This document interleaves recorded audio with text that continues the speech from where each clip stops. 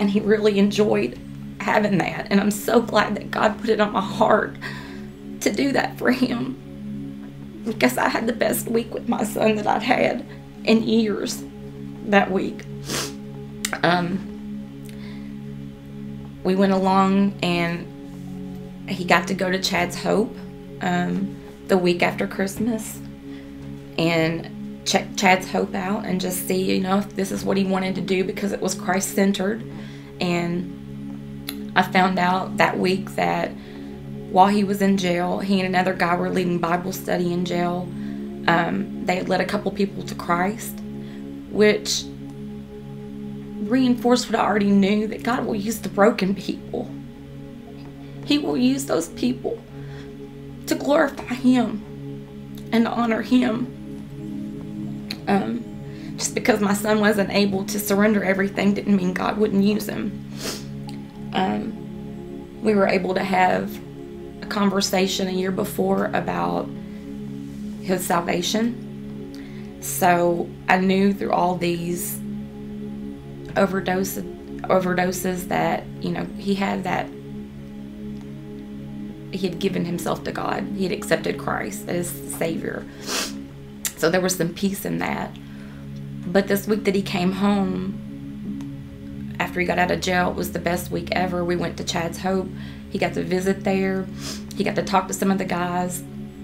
And was going to go there the week after New Year's. And we went home on that week on New Year's Day. We went bowling. We had dinner. We had a great day. And he ended up wanting to go to visit his dad that night on New Year's Day. And his dad dropped him off at 12:30. And I remember standing at the front door as he waved his dad by, and standing behind him thinking, you know, I'm so glad he's home. I'm glad God let him come home, because there's hope. He's going to go to Chad's Hope. Everything's going to work out. And we had the conversation that week that, you know, there are two things that are going to happen if you don't change your life. You're either going to die, or you're going to end up in jail for the rest of your life. And he said, you know, Mom, I know that. I know. And every time he would overdose, I would say, Brendan, God is not done with you yet. You have a purpose. You have a story. God's not done with you yet. And so I went to bed the night of New Year's Day, and I woke up to go to work the next morning. It was a Saturday, and he was scheduled to go to Chad's Hope that following Monday. And the first thing I did was go downstairs and get really angry because he had been sleeping on my couch and there were no blankets, there were nothing. And I thought, you know, here we go. We're back to our old behaviors again. You're out hanging with the wrong people. You're out doing the wrong thing. But for some reason, as I turned to go out the door, I looked at the bathroom door downstairs and I could see the light under it. So then I felt guilty, and I'm like, well, he's here, you know. And I went and knocked on the door to check on him, and nobody answered. And I knocked on the door again, and still no answer. So I turned the handle to go in to make sure he was okay. And I had a hard time pushing the door open.